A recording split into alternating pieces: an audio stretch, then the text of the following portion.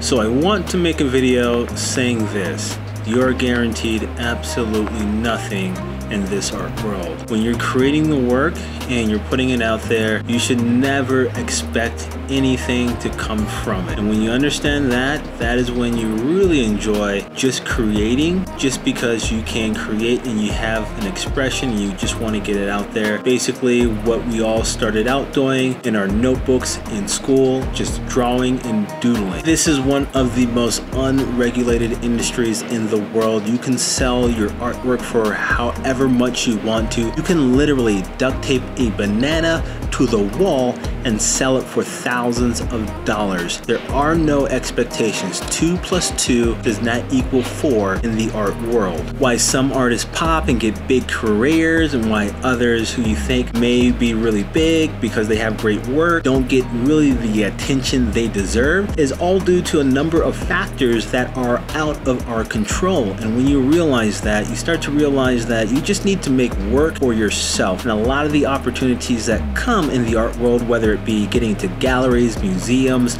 different residencies, grants, a lot of that stuff is out of our control. We can do things to help increase our chances of getting it, but in the end, it's nothing that we can control. When I realized that, I stopped getting mad and getting depressed about not getting opportunities that I thought I deserved, mainly because, like I said, you're not guaranteed anything in this art world, and you're not entitled to anything in this art world. So I started just making art for myself, and that in turn attracted a ton of people that loved the work that I did and brought me opportunities that I truly appreciate. And I try to make sure that I pass that along to other artists that I appreciate as well. So if you're feeling down and depressed about the artwork that you're doing because you're not getting the attention you think you deserve, stop putting your happiness into factors that a lot of times you cannot control. And when you let that go and you start making work specifically just for yourself, you then start attracting like-minded individuals that want to support your work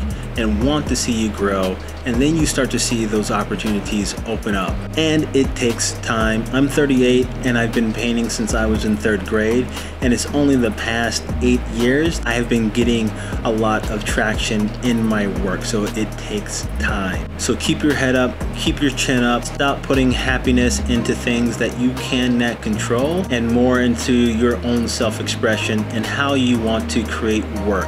All right, I'll see you guys next time. Peace.